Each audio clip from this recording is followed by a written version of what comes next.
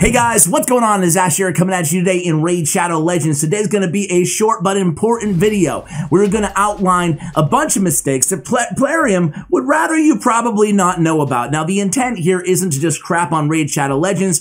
I mean, part of you should love this game, otherwise why are you watching this channel on YouTube, right? We all enjoy the game. However, there are some pitfalls, some traps, if you will, inside the game, which again can take advantage, especially of newer players. If you have a friend or family member or a new clanmate that is just starting to kind of get into the game, make sure you send this video their way because again, it's important stuff. It's going to save you a lot of aggravation, wasted time, and what's worse is wasted money, wasted resources in this game. So anyway, guys, let's start out. Let's just kind of jump into it. Let's start out with one of the biggest ones. We talk about this all the time, but when investing in champions inside this game, people have the tendency to just pull a champion and kind of always look at their kit optimistically, okay? Like, oh, I think it could help me in this little area, this little niche area of the game. But the truth behind this game is, especially in the early, the early stages, the early game of Raid Shadow Legends, a lot of the free champions are really, really good.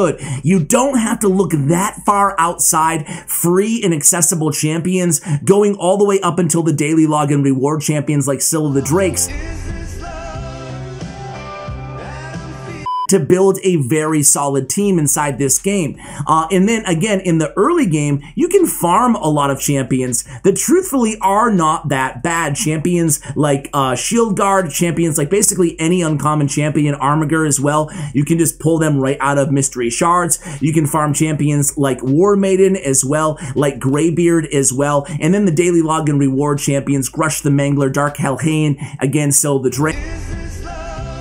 They're going to help you out quite a bit along your journey, and they're 100% free. So what I'm saying is not to never invest in a champion, forgive the double negative, but think long and hard about the 3 factors that we always advise here on the channel before you do invest in a champion. Factor number 1 is, what is their value over replacement on my team right now? Factor number 2 is, are they end game viable? Can I use this champion all the way until the end game? Are they good? Are end game players, are my clanmates who are further along in the game than I am, are they a fan of these champions? So think about end game viability on these champions, and then the overall versatility on champions, so important as well, right? You want to invest in a champion that you know that you can use in multiple areas. This game tricks you to always giving a champion, always releasing or making accessible a champion that's just ever so incrementally better than what you might have in one specific area in the game, to kind of talk you into using your hard-earned resources there, because resources in this game are scarce, rather than, again, on a more well-rounded champion who might not be, the sexiest new item inside the game.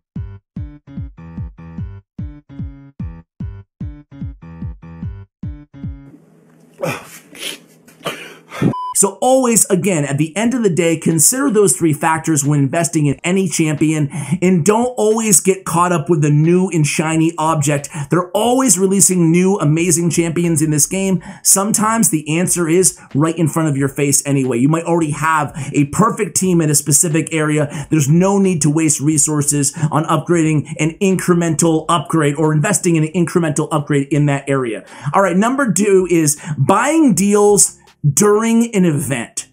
So listen, if you are going to spend money on this game, totally cool. I have a free-to-play account and I have my main account right here where I do spend money. But keep in mind, guys, especially shard pull events, double time events, 10 times events, they're going to hit you with a bunch of offers. Now, the smarter way to approach this situation is, if you are inclined to spend money in this game, wait until great offers come about outside of events, right? Because usually you're going to get the better deal. Usually during events, they throw all these deals at you for all these ancient sacred void shards or whatever, and it turns out they're a little bit more expensive, a little bit more pricey, because they know that's when people want the shards.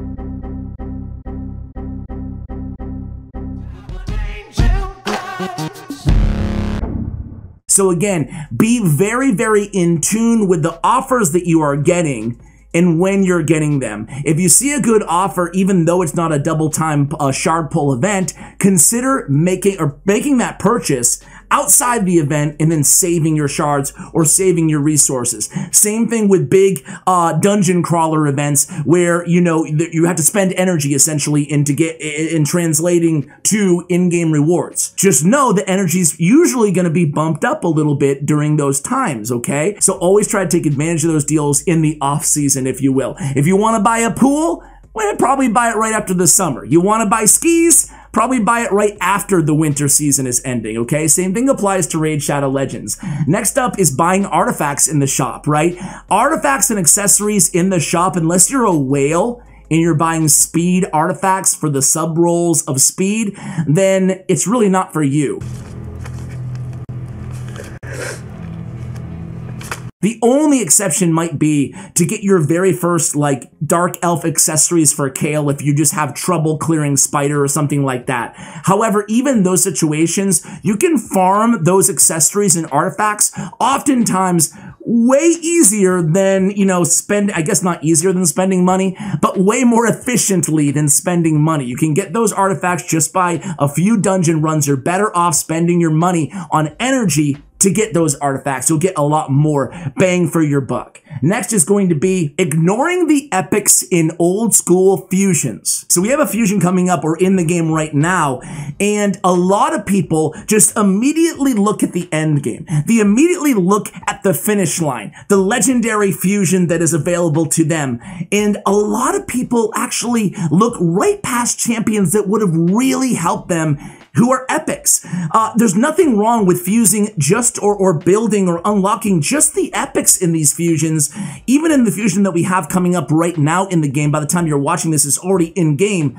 A lot of the epics, or a couple of the epics, look very, very good. Oftentimes in the past is too. Some of the epics are better than legendaries. So just because you don't like a fusion legendary, for example, doesn't mean that you should not pay attention to fusions and go after some of those epic champions or even rare champions sometimes that you need to fuse those champions. Fuse epics, look at all 4 of the epic champions involved in a fusion. Oftentimes those are some of the best champions in the game. Next up is going to be silver farming anywhere but Spider, okay? So listen, once you're able to clear higher stages of Spider's Den, I like to say, I think 16 or 14 and up, whenever you can actually farm 6-star accessories, you should get all your silver from Spider's Den, okay? If you're farming campaign for silver, you're doing it wrong. That's a great place for experience. It's the best place to level up food in the game. Don't get me wrong. But if you're just interested in silver, Spider will pay way more dividends in terms of silver per energy. Just make sure, again, you're farming in brutal difficulty, stage 12-3. 12-3 of brutal is the best efficiency for XP, and then Spider is the best efficiency for silver farming, not campaign, okay? So definitely stay with Spider for silver. Don't silver farm in campaign. It's going to be way more costly again in terms of energy. Next up is going to be upgrading champions because of rarity. I'm just going to bang out a few lightning speed mistakes for you guys. So upgrading champions just because they're legendary, just because they're epic, is a mistake, okay? Generally speaking, the rarity of a champion is a good indicator to how powerful they may or may not be, but there are some epics in this game that are better than legendaries. There are some rares in this game that are way better than legendaries. Cold Heart, for example, is better than half of the legendaries in the game. Maybe even 75% of legendaries in the game, and I'm not being hyperbolic. She has way higher use rates even in the end game.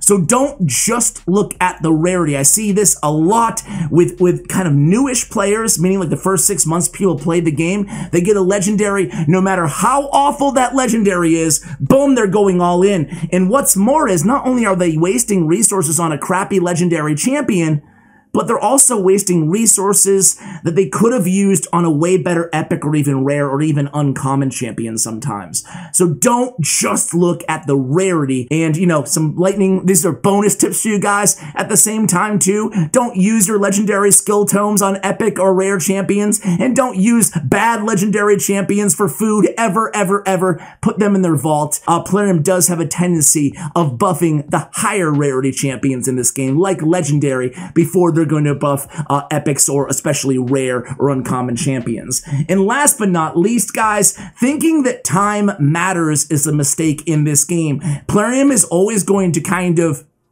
implement little psychological tricks to you guys. And I'm being a little pessimistic here because I actually like that they implemented how many turns it took you to win a battle in Doom Tower. I actually love that.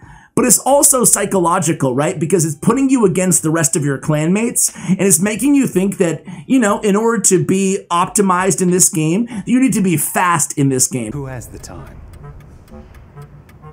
No one. And the truth of the matter is, guys, energy is a finite resource for everybody, no matter how much money you're spending in this game.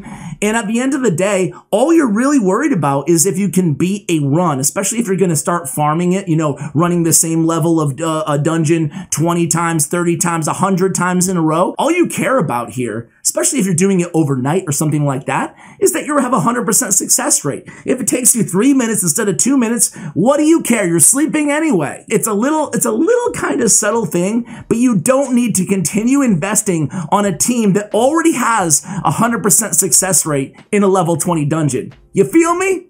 All right, guys, those are all the tips that I have for you guys. Kind of mistakes to avoid, again, to take full advantage of what this game has to offer without kind of suffering from any of the pain points or the traps this game also has to offer. So, guys, I hope you enjoyed this video. Let me know and I'll do more like it. Thank you for watching all the way till the end. And as always, take care, guys.